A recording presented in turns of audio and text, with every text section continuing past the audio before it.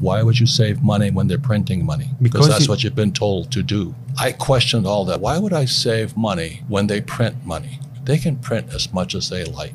Then they tell you, so that you go to school, you get a job, you become an employee, you pay taxes because you're working for money. Then they tell you to save money. Do you know why they tell you to save money? The system of banking, it's the banks run the world. The rich run the world. So let's say you save $1 US. The banking system can lend out 10. So the entire system is called the fractional reserve system. The fractional reserve system is also printing money. And then they tell you to save money. So they want you to save money so they can lend out your money 10 times. So your dollar became worthless 10 times over. And then they used to pay you 10% interest on your money. Now it's at best 1%.